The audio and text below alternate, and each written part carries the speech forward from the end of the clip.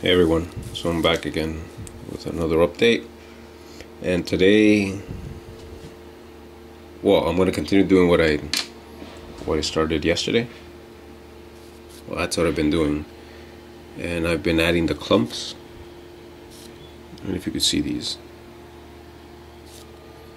see, all I've been doing is just tapping out the pencil in between the lines, the indentations.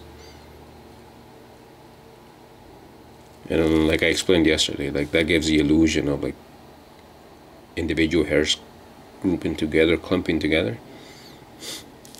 So I've been doing that throughout the drawing. So I've done it on the nose and some at the top. Here, let me flip it over so you can see it better.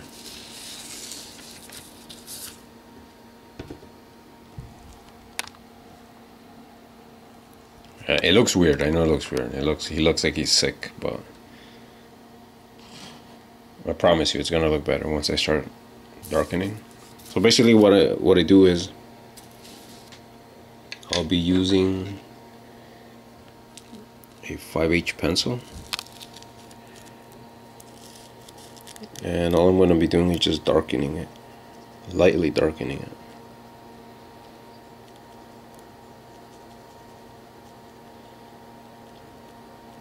I'm going to darken the ends more.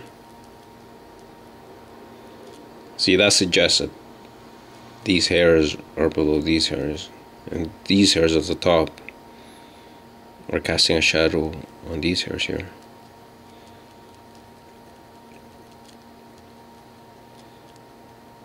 And then I'll just darken the surrounding shadows. I don't want to press too hard because then I'm going to lose the clump.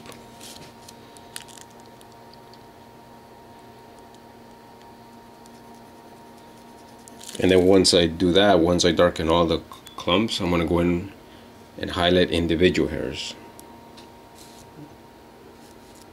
Like these hairs right here. You see this one here? That one right there. I would, once everything else below it is darkened, I'll highlight this one and it'll stand out more. And then I'll just go around looking for these single, like loose hairs. Like this one, there's another one here. Another one there. And they'll stand out more once I darken the hair below it.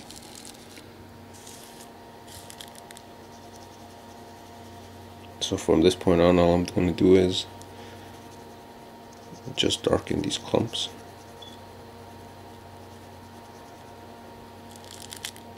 And then darken the shadows around it, so they stand out more.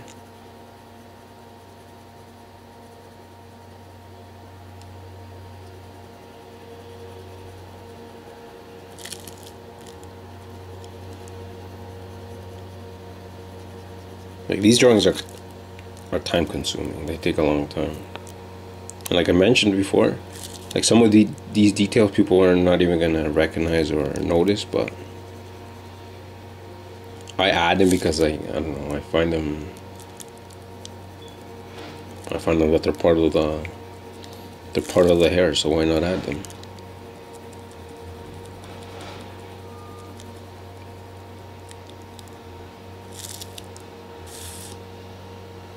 See, you see this individual hair right here? That one I'm going to highlight once I darken the area, the hairs below.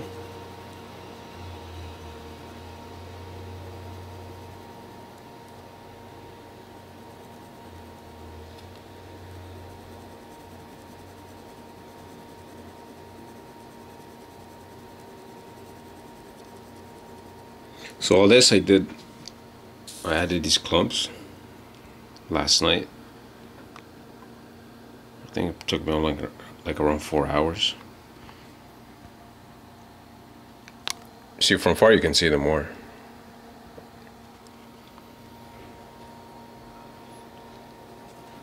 But once I start darkening them, they're not going to be as noticeable. They'll still be there, but they're not going to stand out as much.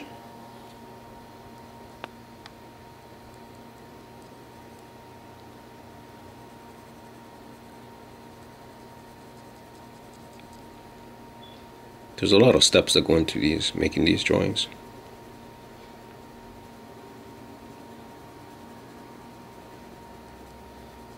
I'm very detail obsessed. I love detail. Like the smaller details, the better. I try to add as much as possible.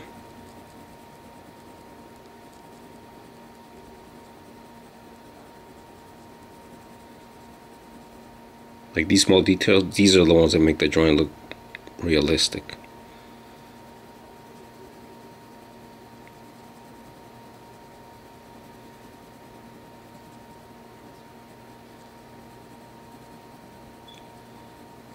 But you know what? Like the reference picture doesn't even look close to this. These are my detail. These are my, I guess it's from experience, things that other drawings that I made. Whatever I feel that looks good, I add it. I love textures too. I'm a big fan of textures. So adding these clumps and shadows and highlights gives the drawing so much texture.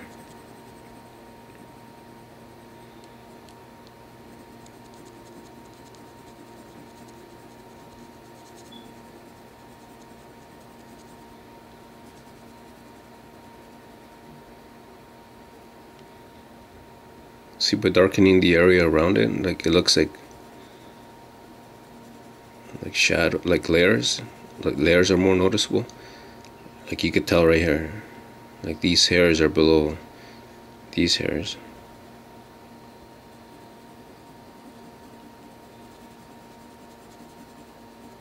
See, and then I'm gonna go in and then highlight single hairs that are gonna be overlapping the hairs below.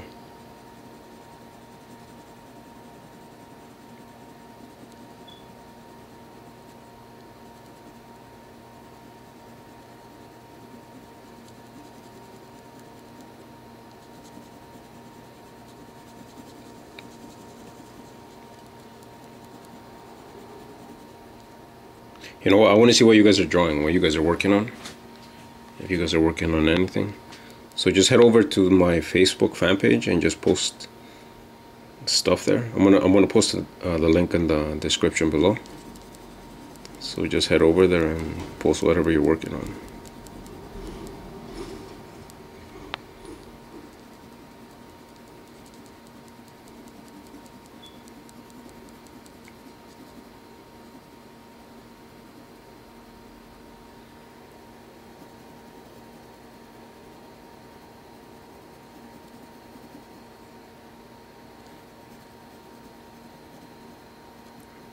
You know what, even on these videos, it's hard to like appreciate like the amount of detail unless you see it in person.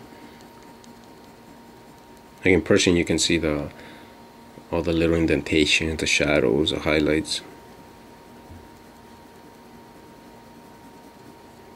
And hopefully the camera captures a lot of these details.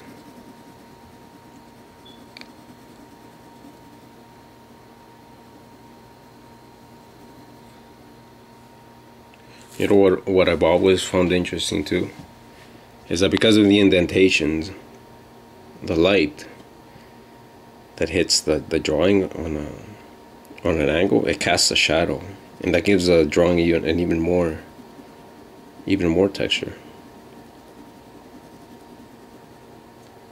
So the light is coming from this side, and because of the lines, the indentation, it casts a shadow, so it adds an extra bit of I don't know, I guess shadows, detail. And if you change the light source from another angle, it makes it look different.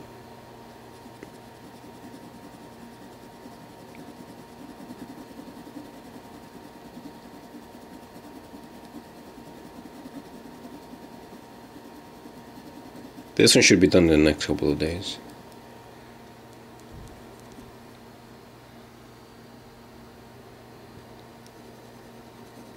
I just love the texture that it has.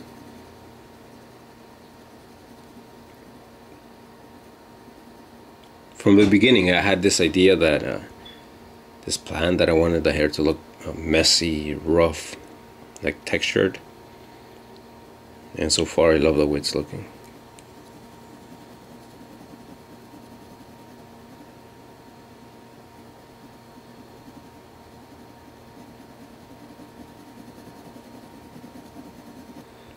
See down here, this side I gotta make sure that it's darker because it's under shadow.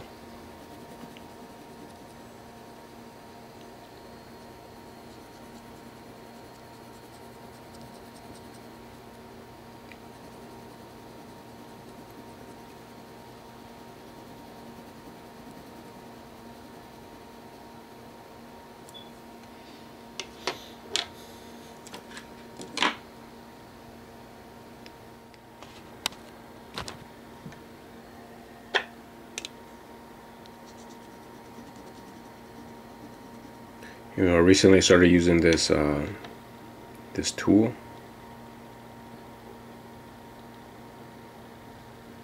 It's for manicures, but the tip, it's a silicone tip, and this is amazing for blending pencil.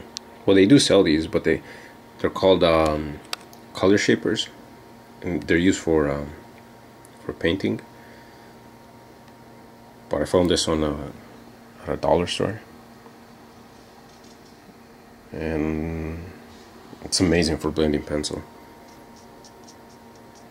You don't even need to put that much pressure.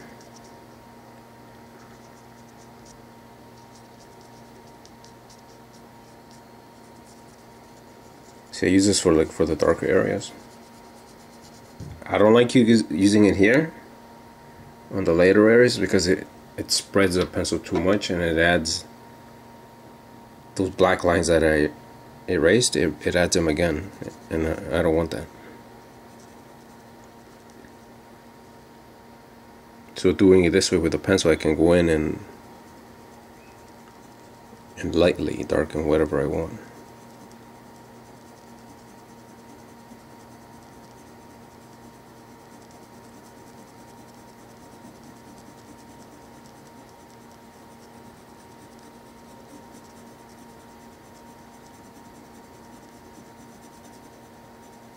Yeah, but that tool is amazing.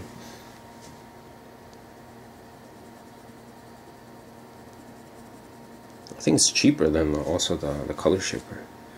I got it in a pack of 3 for like $5 or something like that. And the color shaper, in each one, I think it's like $10.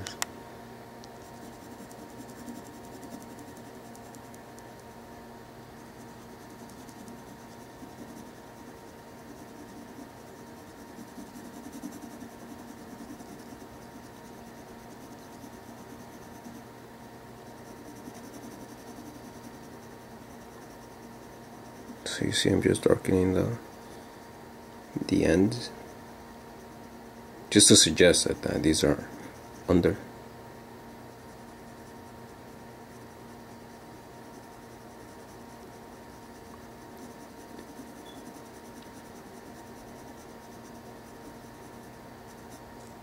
Also, I like adding like scars, like any injuries that the tigers had and any fights and things like that. And the way I do that is I just darken.